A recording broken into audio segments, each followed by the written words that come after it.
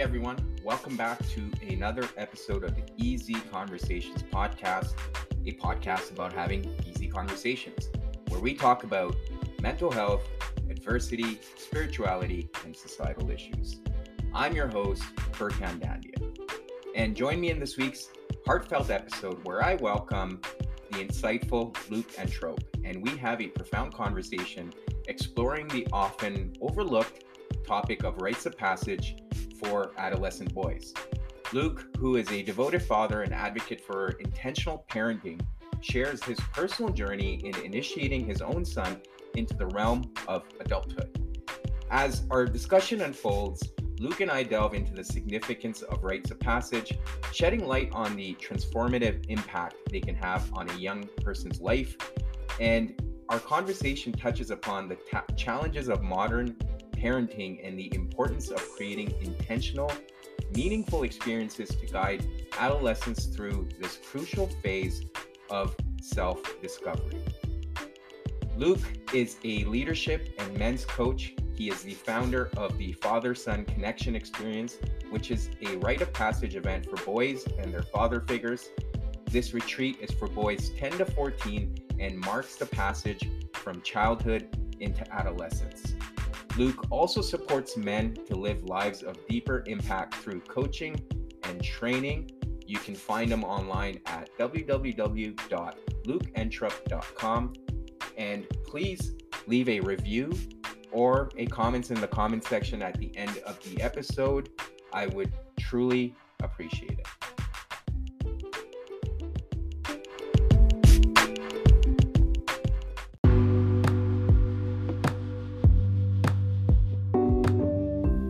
And a brief word for our sponsors.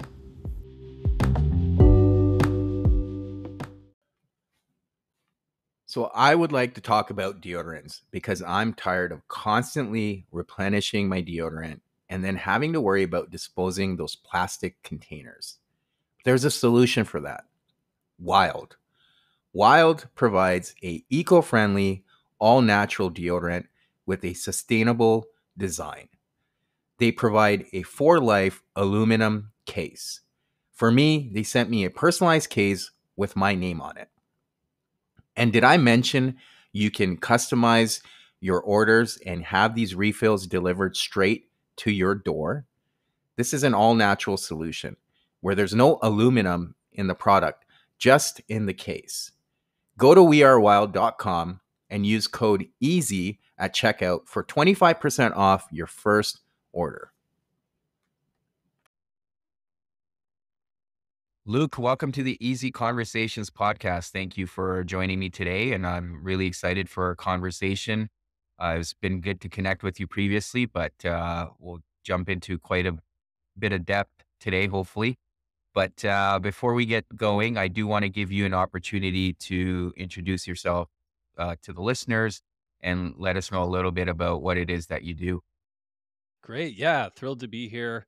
Love what you're up to. So yeah, happy to share just a little bit about my work. I am an executive coach by day. And then when I'm not coaching CEOs around leadership and culture, I lead rites of passage work. And I help fathers and sons connect more deeply through experiences in the wilderness and in some group retreats, and really focused on this idea of helping boys kind of transition from childhood into adolescence and really making that shift in a way that's intentional and with a lot of depth, setting them up to essentially be good men. Yeah, no, and that's amazing and much needed in today's world. And I do want to jump into that a little bit further and explore what that looks like. I've covered rites of passages in the past here, but not specifically when it comes to boys or our sons. So that'll be definitely an interesting take. But I am curious about the executive work you do, because I mean, that's not something that's very common. But I also feel that's something needed because I've worked in the corporate world for 16 years and I see a lot of I've had various leaders, as you can appreciate over the years, and sometimes I question the leadership. So, what are you helping these leaders with in terms of the work you do? Yeah, well, I work in mostly with companies that are growing very quickly and helping them scale their leadership capabilities, their culture. So, I'm there to help a very specific problem of growing pains. And a lot of people that start companies, they have this really great idea, they have some sort of offering, but they've never actually uh, led people. They've never actually Right. built an organization. They have some sort of great idea, but they don't know, how do I inspire people to follow me on this journey? How do I get the most out of the people that are working on the project with me? So we really focus on the leadership aspect of motivation, engagement, getting the right group in place, the right team. And so I coach mostly on that, but then also just the internal landscape of being a Mhm. leader. It's lonely at the top, right? To be a CEO of a company, there's no one. It all comes back to you. And so, what is the kind of the balance there, and the mental game of being a CEO, and the emotional game of the CEO? If you want to find out where some of your blind spots live, go found a company, and then you will get to see all of your your shortcomings Yeah. play out across your organization, right? And Mhm. in my opinion, there's a few ways if we really, really want to grow as a human and grow and evolve, to the best version of ourselves. Go either start a company because you will see it there, get in a Yeah. relationship, or become a parent, right? These are the crucibles of growth of human evolution and kind of self-development. So it's a when you've got, hundreds of people looking up to you, and you will start to see your brilliance and your shortcomings rather quickly. And it's helpful just to have a guide with that journey. More. Yeah, absolutely. And it's so important what you touched on there, that internal landscape, because I find often that goes amiss. Often the leaders aren't really paying attention to that, and they'll take it for granted, and like very much similar to as individuals what we go through when we're not paying attention to that internal world, we will just keep bottling up, and then it shows up in the most unfortunate circumstances or catches us off guard. And because we haven't been paying attention to it, right? Or we haven't built the skills to be able to deal with it. And I think that is very much crucial based on what I've observed and my experiences with leadership as well in corporations or startups for that matter. Yeah, and I think, leadership is one of these things that anybody can do it. It's a myth to think there's the right way to be a leader or the right way to be CEO.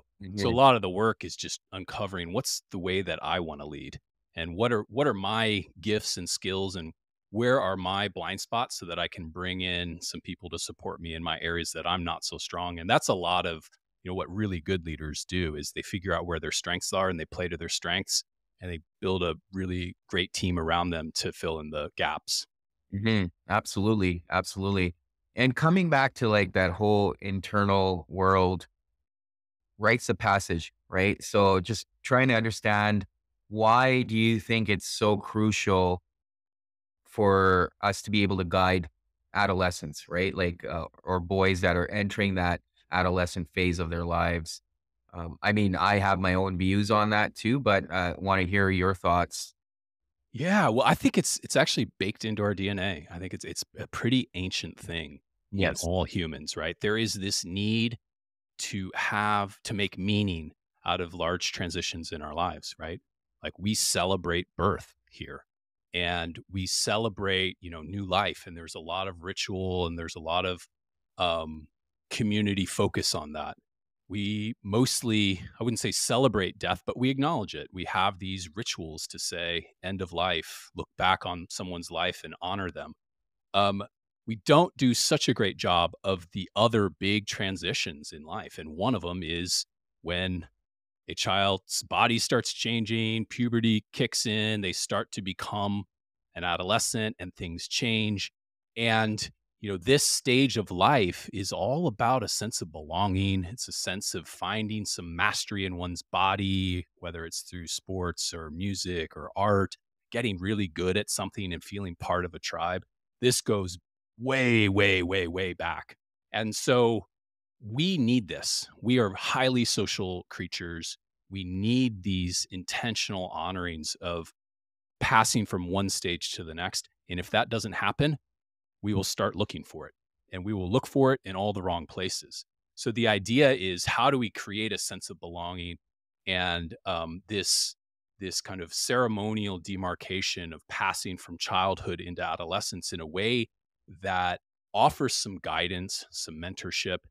And in my case, I've really focused on how do we do a rite of passage from, childhood into adolescence while strengthening the bond, in this case, between father and son, or father figure Mhm. and the boys. Yeah, So that's my view generally on rites of passage. There's other rites of passage throughout the lifetime, right? of There's course. actually a much more important one a little later, the entering into adulthood. This like kind of 17 to 20-year-old rite of passage, and we see, you look into the culture, you see all sorts of impact. If that's not done well, what can happen there, where people are really trying to prove their, in this case, prove their manhood, prove that they belong. And there's other ones, there's marriage, and there's other, or, relationships, and other ones throughout the lifetime. But these early ones are really important, because if we can cultivate a sense of feeling out beyond just the self-centered way of being into the community and into those around us, our family, our loved ones, the place we live, at an early age, we develop the capacity to, you know, show up in a different way, and hopefully contribute to our communities in a different way. Yeah, yeah, and you touched on the idea of what happens if it's not done properly, and I think we've lost sight of that as a society. To your point earlier as well, ancient civilizations put a lot of emphasis on that, whereas we don't have that today. And some of the negative consequences you see is boys are often feeling isolated. They even feel shame with some of the bodily changes you were referring to. And that could be a very lonely place. And you see a lot of boys struggle with that. What are your thoughts with respect to that? And why do you feel like we've lost that over time? Yeah, it's a great question. The why. I mean, let's look at some cultures that have maintained it throughout time, Mhm. right? So we think about some of the sub-Saharan African cultures of the Yeah. warrior cultures, where they will go out, and they go out until you kill a lion, right? And you may or you may not come back, and that is quite an initiation into manhood, right? And while that seems a bit wild to the Western culture, there's something really ancient and very important about that. The facing of one's own mortality, and the sense um, of just a radical sense of, I was a boy and now I'm a man. Mhm. And why do we not do this anymore? Why do we not face discomfort, face hard things? Why do we not separate from the comforts of home and go out into the wilderness anymore? Yeah, I mean, part of it is probably just the way that this culture is set up around productivity and isolation, and I think there's been a general eroding of what social science researchers call social capital, right? This idea that when we spend more time together, just in general community, there's like a deeper fabric between people, and that has eroded over time.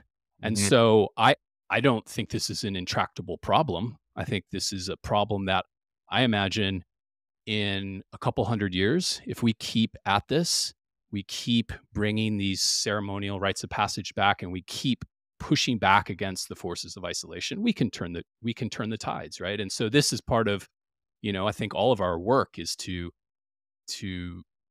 look beyond the superficiality of our culture and really commit to deep, meaningful connections with those around us, whether it's our children and going out into the wilderness with our children, or whether it's our neighbor or people in our community. It's totally possible to turn the tide on this. Yeah, and a couple of things I've observed, and to your point in the African wilderness, as you alluded to, I mean, that's looked upon as almost too extreme, and it's like, why do we put boys through that? And what I've observed is often if boys aren't given the opportunity to like in a healthy way, have that role modeling done to channel that aggression, it keeps showing up in unhealthy ways when they grow older. And that's something I think you made reference to earlier, especially when they start entering the latter teenage years or early 20s. And you see a lot of those problematic behaviors because they haven't learned how to channel that aggression, as I said. And the other thing I find fascinating is like, I remember growing up, I used to spend, especially in the summers, my entire day outside playing sports or whatever it was. And you don't see that anymore with kids. And even the families I work with, they're so consumed by how to keep their kids occupied when they're off school. And it's like, I was having this conversation with a family last week, and I was like, well, I remember growing up, I'd be outside and I'd leave in the morning, I'd come home to eat, go back, come back again to eat dinner, and that was it. And my parents never really had to worry, "Oh, what are we gonna do with them in the summer?" And, nor was I stuck in the basement playing video games. So there's been a huge shift, and I think a lot of the problems we see are arising from that, at least from my perspective. Yeah, I couldn't agree more. I think, this concept of free range kids, right? Like we must bring this back. We must create enough safety for our kids to play freely, but also, be willing to relax the helicopter parenting a bit, Yeah, um, which is, understandable, but a necessary part. There's also this piece, right? Like we are a culture that is largely led and run by uninitiated men, right? mhm, Like if you look at just the Western culture, rites of passage have been gone long enough that there are all of these boyish men that have not faced their own heart and mind in a very deep way, that have not had mentoring about what it means to be a man of integrity, a man of accountability, a man that is both connected to his sense of purpose and power, not power over, but just feeling a sense of power, while also having a sense of sensitivity, right? Like knowing his impact on those around him. right, And so what we have is just a fail. The chain was broken, right? The chain of passing down what it means to be, uh, a man living from a place of healthy masculinity. And so that's really, I think we're in a moment where we need to redefine that for our time, and we need to reestablish that chain. yeah, absolutely. And I find often when we overprotect boys, then when they get out into the real world and when reality really hits, and you face adversity for the first time, they don't know how to handle it. They're just confused, lost, and often can't even handle that pressure. And I think it's important to cultivate some of those things early on. Now, with the work you're doing, what are some of the things that you focus on? And if you don't mind walking us through, what does that rite of passage look like for the boys or families you're working with? Yeah, yeah, happy to share. I mean, let me just make. I'd love to make just one more point, follow up on a key point that you make, right? And it's this idea of discomfort. Really? We have become very comfortable Yeah, behind these homes in these in these cities and suburban areas, and there's a modern civilization has removed us from the need to face hard things and to right. dig a little deeper, right? And so when you when you're talking about this kind of collapse that happens in boys and young men when they face something hard, that is something that can be cultivated, a sense of fortitude, a sense of stick-withedness. And how we do that is by doing hard things. It's by being in discomfort. And there's some really cool stuff we can do around that, right? So I work a lot with the 10 to 14-year-olds, boys, and their fathers or father figures, right? And so we'll do things like just light martial arts, right? Just light warrior training. We'll do things like jump into cold water. And we'll work up to that by doing things like holding an ice cube for 2 minutes. I don't know if you've ever done this, but I actually learned this through the birthing class when my co-parent, when she was pregnant with our son, they taught her grab an ice cube and hold it. And it burns. It's painful, right? And so how do you work with the pain of something that cold? You relax around it. You breathe deeply. You don't fixate on it. There's like you create a sense of spaciousness in your mind and in your body. This is great warrior training for like a 12-year-old boy, right? Hold an ice cube for 2 minutes and just see what your mind does and be there. And this is the key ingredient to a rite of passage, right? Have mentorship, have eldership right there with you every step of the way. So as it's getting hard, get some coaching, whether it's from your dad or for somebody else around like, all right, you can do this, breathe, you're going to stick with it. So then they've done that and then they're ready to just jump into a 40-degree mountain stream and have a swimming party in the stream, right? And they so that's an example of cultivating a sense of solid spine, like having a backbone of being able to do something hard. And at times that means like pushing through discomfort. And at times it means like listening to your body. But I think today, the era we live in, it's much more about pushing through and doing hard things than backing off. Right. Right. Yeah. Yeah. And again, like as I mentioned earlier, I think there's that resistance, right? Often people will be like, well, why are you pushing this kid so hard? And this is not right. And yeah, and I struggle with that. I mean, I've taken my son on hikes. We'll go out to the mountains and sometimes he'll just stop. Like the last time we went, he's had like 2 or 3 moments where he's like, I can't do this anymore. Like, okay, we'll wait here. We were with a group. We're not going back down. We're just going to wait. And then after a couple minutes, he reevaluates. He's like, all right, let's keep going. And then when he finished the hike, he was just so happy that he did it. Right. And I mean, there was a little bit of pushing from my end too, but it's just having that experience can be so crucial for boys because it's not only that physical barrier they're able to push past, it's mostly that mental aspect. Cause I mean, a couple of times I'm like, you've done the hardest part already. And we're like more than halfway through. I'm trying to understand like, what's your resistance right now? And he had no answer for that. So he's like, all right, let's keep moving. Right. And it was that mental barrier that he needed to overcome. But we need more of those experiences because otherwise they don't know what they're capable of. Yeah. Yeah, absolutely. Yeah. Well said. And I think best done, like if we're going to push someone up against an edge to help them move through find some like kind of deeper gear inside of themselves around fortitude and persistence, best done to teach that in combination with emotional awareness. Like, what are the emotions that are arising in my body right now? Am I feeling sad or am I afraid?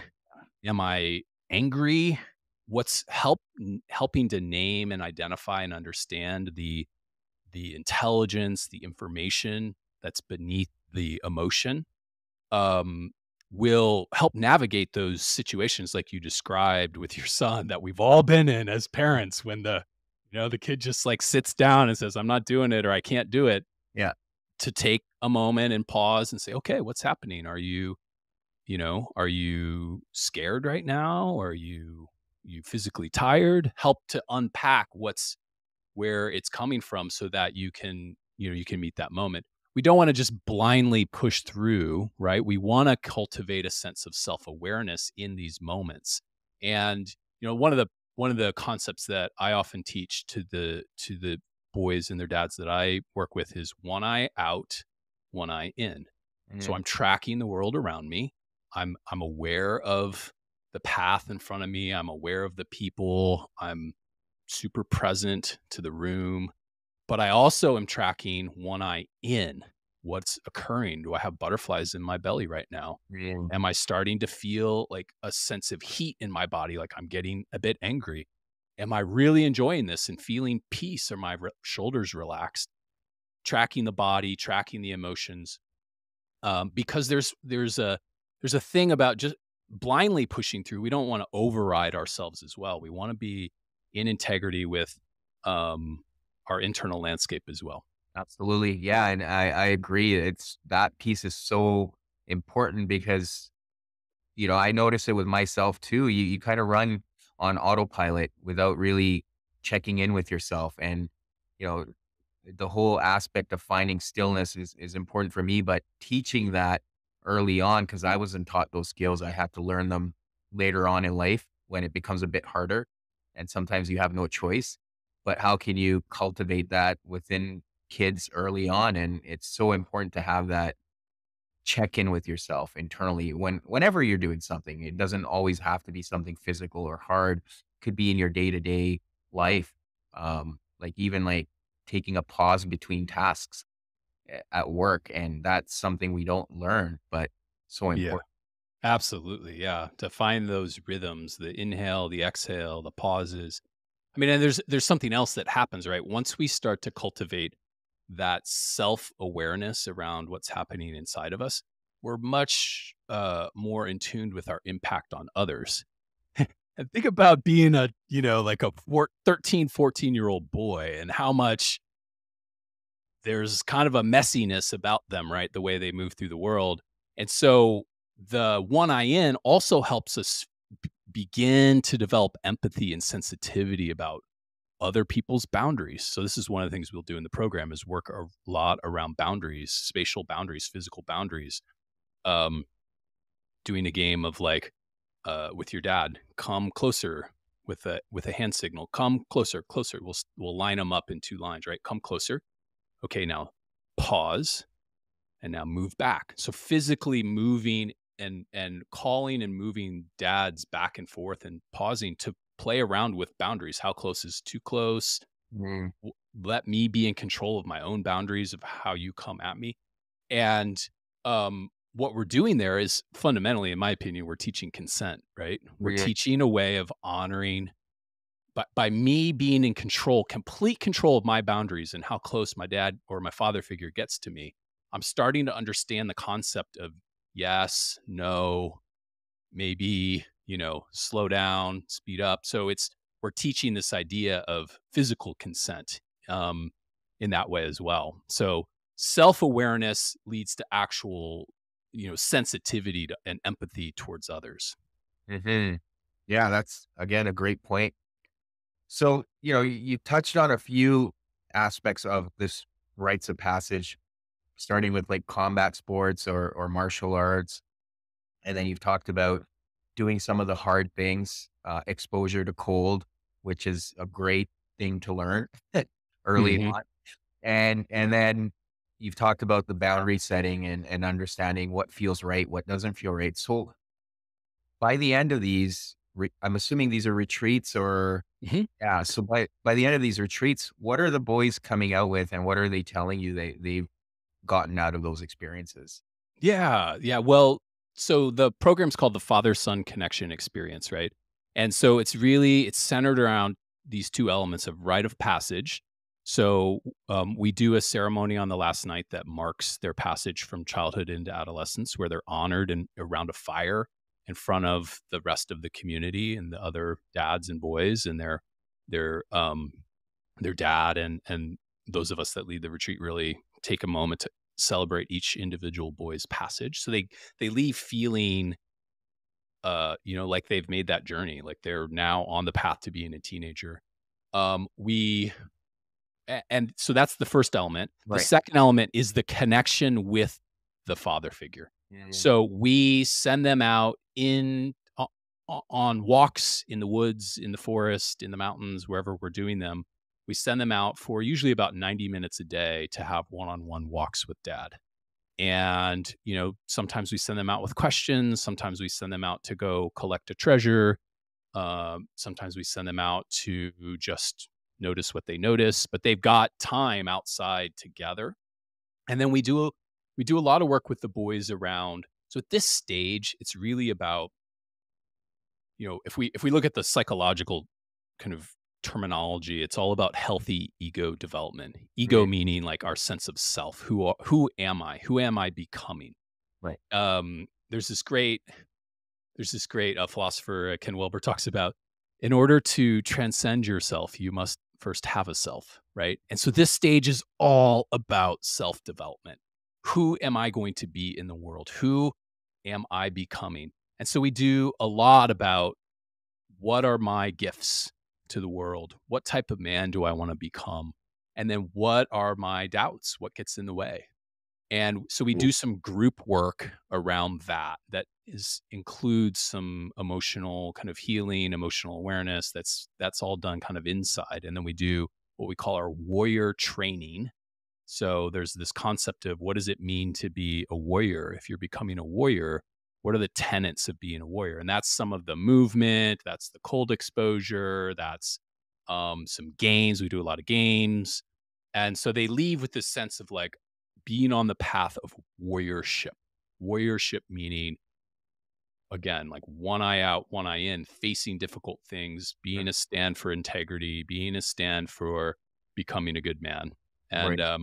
so, we've heard from some of the boys, like I heard this very funny comment from one of the moms actually last week. She said, he has said to me that now he is a young warrior in training and that he should be able to have more freedom. Yeah.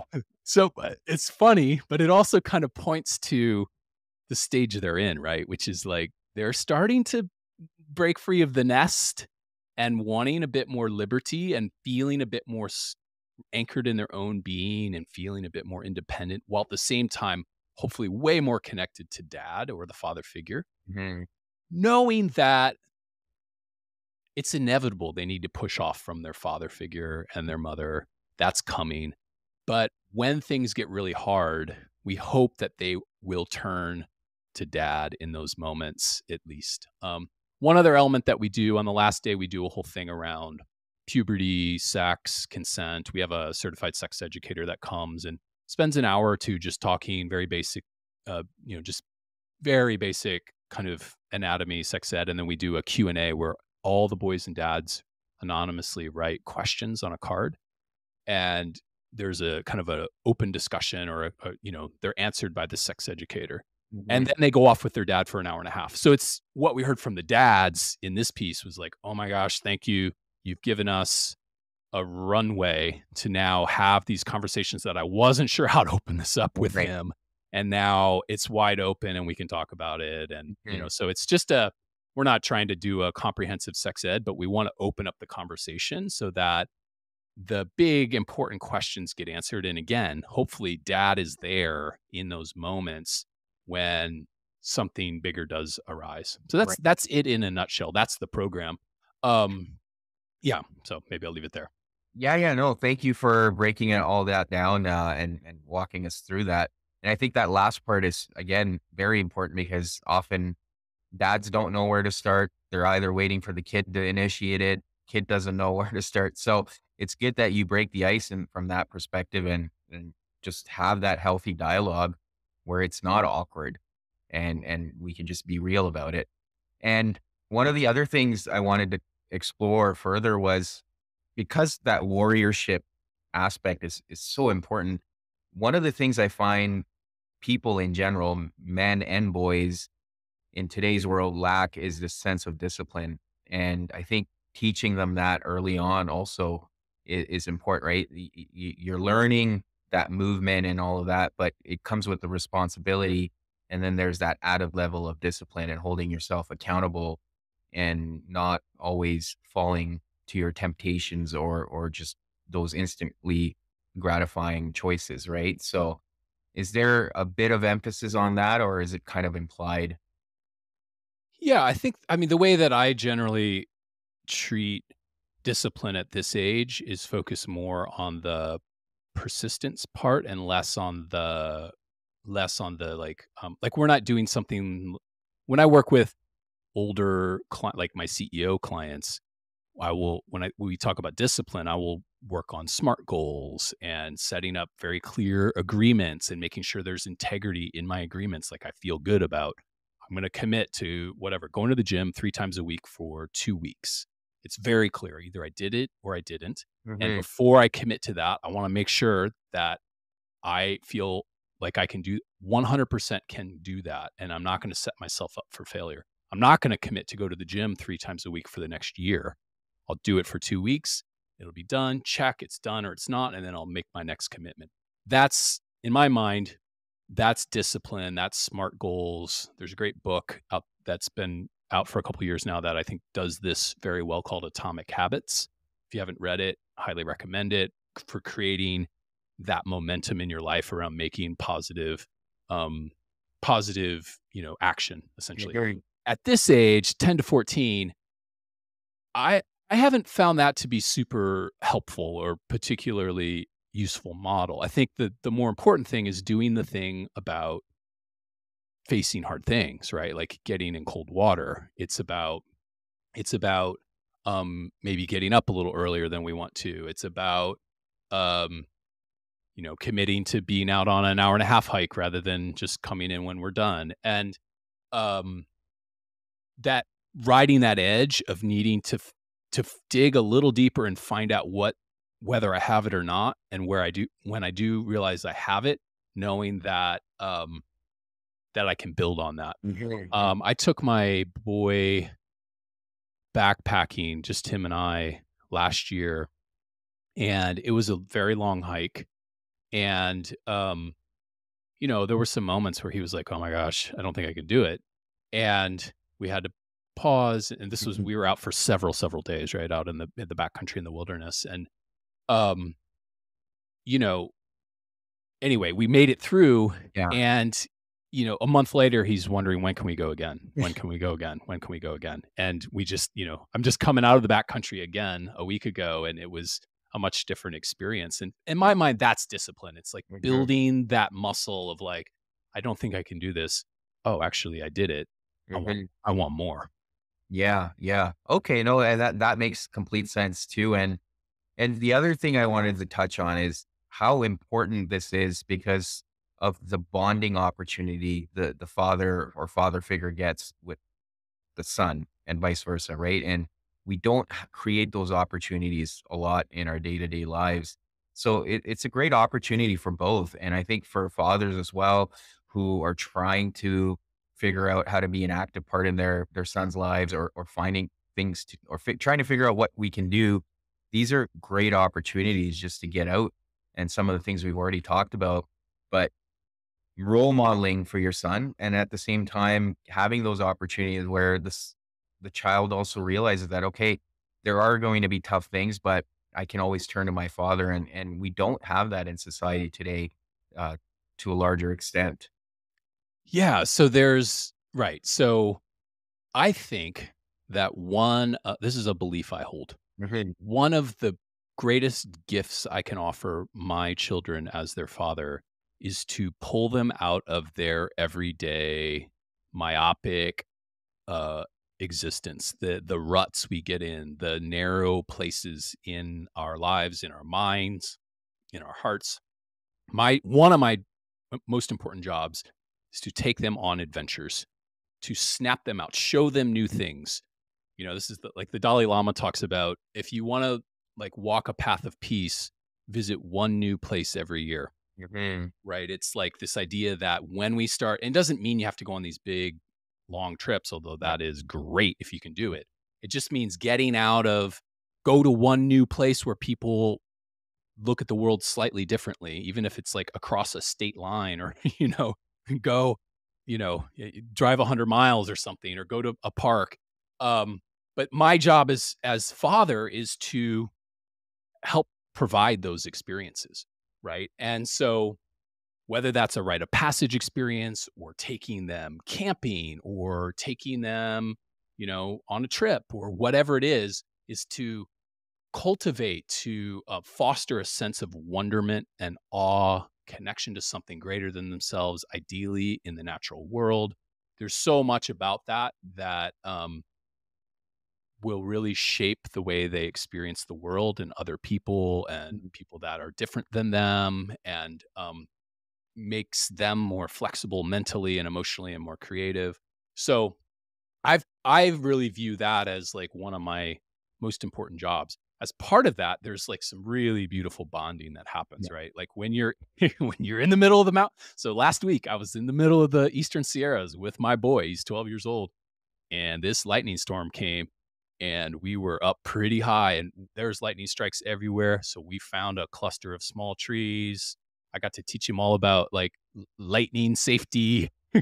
And we're huddled and we're like under our rain gear. It's pouring rain, lightning everywhere. He's freaked out. He's never really seen a storm like that. And like, that's a bonding experience. He will probably never forget that. I don't know if I will either. We made it Yeah. out safe and sound, but it's like, those are the things. And there's like a sense of wonderment and awe. Like, he's like, I didn't know thunder could be so loud. I Yeah. didn't know lightning felt like that when it's so close. And Mm. there's a humility and a humbleness that happens when we face the power of the natural world like that I think really opens one's eyes. Yeah, and for sure, and also they're learning life skills that they wouldn't learn otherwise, right? And it just your perspective changes. You realize that the world's such a big place, and the biggest thing in today's world is just the more you can get them away from screens, the better. Like I find like the conversations I have with my son are on a different level when we're out on these adventures. We really get to talk, and unfortunately, outside of that, we don't typically. Right? It's very simple, and then we both get buried in some of the things we're doing or busy with. But those are really good opportunities for us to get out and away from the day to day and bond, as you said, and have deep conversations. And I get to learn so much about the things he's thinking about and that's going on in his head. Yeah, exactly. Yeah, no doubt. Yeah, there's obviously a place for screens, and but it's something I think we all struggle with, is like, how do we not let them get between us and our children, and how do we help our children have exercise that muscle of focus. I think the screens really create a lot of distraction. But Yep. there's one other thing I wanted to mention, though, which is like on this program, you talked about the father-son bond. We've talked a lot about that. There's this other really amazing thing that happens, which is the fathers connecting with the other fathers, Mm, right? Like there's this thing about when men get together kind of in the wild, and when everybody arrives, by the way, we put away our phones, we collect everybody's phones and say, here they are if you need them, but like screen free event. So um we detox from the screens, and we do some of the warrior training is just the boys with me basically, and then some of my compatriots, the people that help me with the program, that have created it with me, they take the men off and circle up around a fire and talk about what's it like to be a father in today's world, and what are some challenges you're having with, this age, and what's your own growth about how you can show up as a better father? mm. Where are your blind spots getting in the way? Where is your distractibility having you show up as less than the father that you wanted to be? Because we all have this. I think one of the main experiences I've had as a parent is I'm not anything like the parent I thought I would be. There's a massive gap between who I thought I would be and who I actually am. And I think Yeah.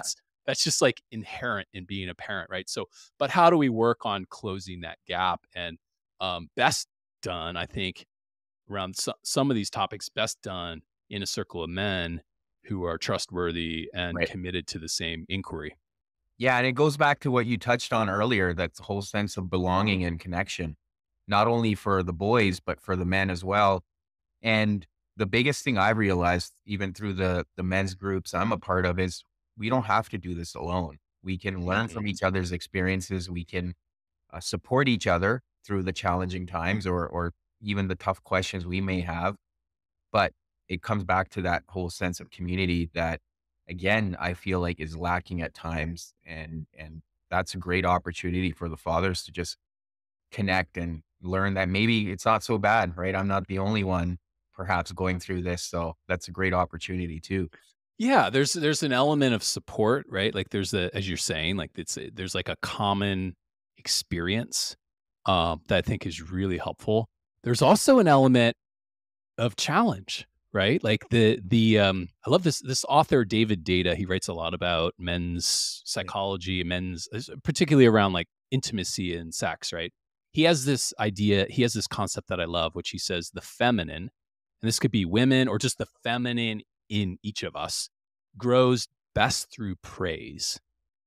The masculine in each of us grows best through challenge, right? So I think about the times when I have like been called to the carpet by a brother who really cares about me and sees some part of me about my shadow, my blind spot, how that's showing up, whether it's me as a parent or as a partner or as just a friend. And he calls that out of me and says, deeper, brother, you can do better. You Hmm. know, those deep, compassionate cuts, that challenge, those have been some of the biggest gifts I've ever received, right? So that's the other element is like the little bit of like, it can be a bit of a cauldron of growth, right? Like Yeah. where it's the seat can get a little hot sometimes with really good men's circles. Yeah. And that's something we don't do much in just everyday life. So it's something I've had to really create for myself. And part of what we're doing a light version of that in this particular program. But I would just say in general, I think it's really good for men to find a circle to be in where they can both be supported and challenged. Yeah. Yeah. And getting that honest feedback, which is so rare. And surrounding ourselves with people who are willing to give that feedback and also receive it in return is always a gift. But thank you, Luke. I really appreciate you coming on here and sharing this Rites of Passage initiative with us and walking us through what it looks like. And like I said many times, it's so crucial in today's world, especially with boys. And I think it's our responsibility as fathers to take care of that for them and show them the way at times. But if is there anything else you feel like we may have not talked about and is valuable for the listeners to hear? Just one other point. Um, you like obviously if someone's called, please come join us at the program. The website's fathersonconnection.com. We'd love to have you. I also have my own podcast, Crazy Wisdom. You can go listen to that. Here's my last point though. If you're not able to join us, just like you can do this, it doesn't take much to take your son or your children on a car camping trip and leave the phone in the car and go have that deep connection, right? That look, getting the eye to eye look around a fire or under the stars, those super sweet moments that is what kids want more than anything else, is that loving presence of their fathers that slow down enough to really see them, get curious about their world, and strip away the clutter of the everyday life. Mhm. So we can all do that, right? We can all find time to unplug for a weekend or even an afternoon to really drop in deeply with our children, and that would be my invitation to the Yeah, yeah. listeners. Well, thank you. Thank you for that. And I guess the other piece would be if listeners do want to get a hold of you, I know you shared the podcast and the website, but how can they get a hold of you directly if they wanted to? Yeah, you can just lukeentrup.com. They can send me a message via my website. They can also give me a follow on Instagram, Luke Entrup on Instagram, and send me a DM there. Either is fine. Okay, awesome. I will put all of that in the show notes. So yeah, thank you again. This was great. Thanks for having me. Yeah. Thank you for checking out this episode with Luke. As always, please leave a review or comments in the comment section. I always love hearing from you. And if you haven't done so, please subscribe to the podcast on Apple, Spotify, or YouTube, or check out our sponsors. That's the best and easiest way to support this podcast. Thank you again, and until next week.